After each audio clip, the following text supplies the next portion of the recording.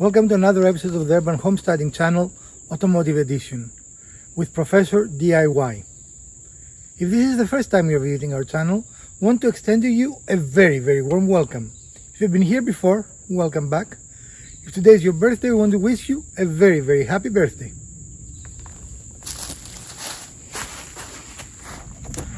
Do you have a car that under heavy acceleration or going up the hill is buckling under the pressure? It doesn't want to accelerate or misfires?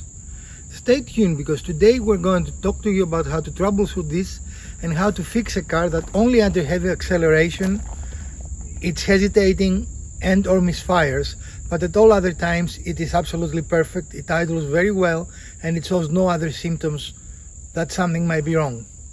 Once again, we're going to explain to you the whole process and how to repair. I recently had in my engine on my Volkswagen CC a rather frustrating, even though very interesting problem.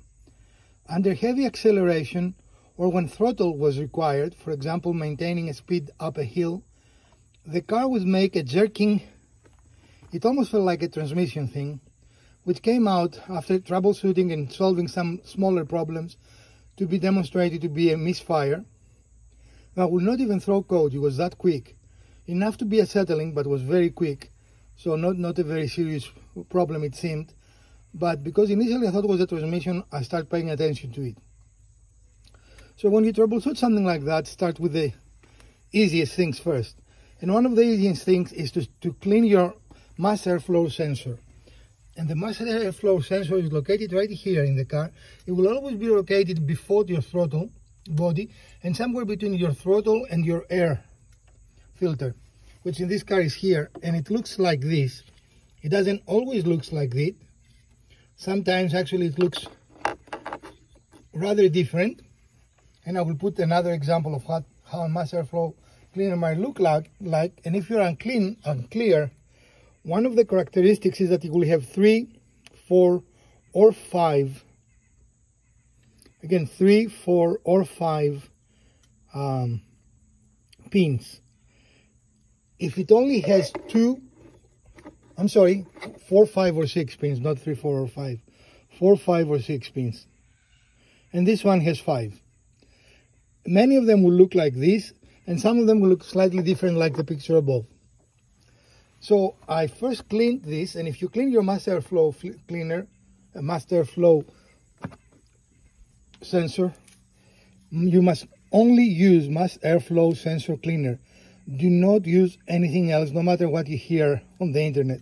Do not use throttle body cleaner, and do not use absolutely anything else. You can actually damage the mass airflow. In my car, I had another issue, and another sensor that looked like a mass airflow sensor that went directly into my intake manifold, as you can see, but it did not meet the criteria. As you can see, it only has 2 wires, not 4, 5, or 6. So I knew it was not a mass airflow sensor, but after investigation I found was the air charge temperature sensor.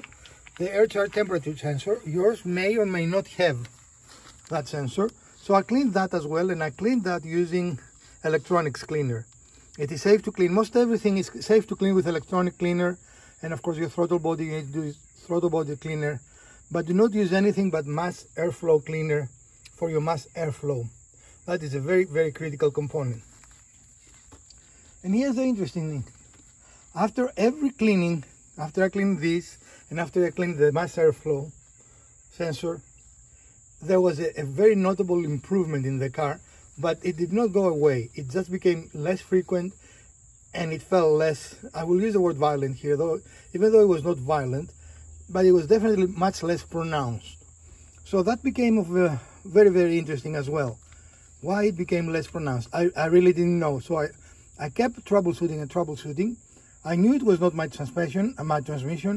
I knew it was not a very serious problem with the engine. You do not want, of course, to have not backfires. I lost my train of thought. You do not want to have misfires, is what I was trying to say here, but for some reason my brain will not cooperate. And here is what this sensor looks like. The sensor here. And again, as you can see, it only has 2 It only has two connectors, which means it is not a mass airflow sensor. It kind of looks like a mass airflow sensor. Mass airflow sensors typically look like this, some of them, but clearly it is not. So misfires can be caused by this and can be caused by mass airflow sensors. And in my case, while replacing those two valves, first of all, it's very inexpensive, very easy to do, so I went ahead and did it. The car has 130,000 miles. It didn't do any harm to make those replacements. So it really depends on you. And cleaning them is fairly inexpensive. I first cleaned them, I noticed improvement, then replaced them, I noticed further improvement, but the problem persisting. So what else could it have been? If you do not have an OBD reader, this can be maddening, because in my case, I did not have any check engine lights. For most cars, a flashing check engine light indicates misfires. Steady check engine light is not very serious, but a flashing one can indicate much more serious problems, including misfires. And I decided to see if I can make it give me a code, because even my OBD reader could not detect any codes in the engine. So when it started doing that, when it started misfiring, instead of letting go of the accelerator, I actually press it, push it further and further, so it will give me enough misfires to throw a code. And sure enough, it gave me the misfire flashing engine light code. But while I knew now for a fact that I had misfires, I was not really sure why. I was not sure what was happening. Now, incidentally, because I like to have data for my cars, I have a volt and temperature meter plugged in at all the times. And as you can see, this is right now gives me 13.9, which is a normal temperature. But I noticed that it was hovering at about 13.1. Now that was very, very interesting, and I could not figure out why. And I also noticed that when I was turning my AC on, it was really dropping. So that led me to a spark plug. I know many of you say, okay, I would have started with the spark plugs, but because I did have no codes, I did not start with the spark plugs. Therefore, I changed the cylinder 1 spark plug, and the problem went completely away. A long story to say that it was the most typical problem, or the most typical solution, but also to say that my problem clearly was not just the spark plug, because cleaning the sensors and eventually replacing the sensors definitely make a notable improvement in my symptoms. I do hope that you find this episode useful, and if you do, we'll appreciate a thumbs up. If you don't, hit the other button twice. Share, like, subscribe. Let me know what else you might want to watch in our automotive series. From Professor DIY and the Urban Homesteading channel, stay safe, friends.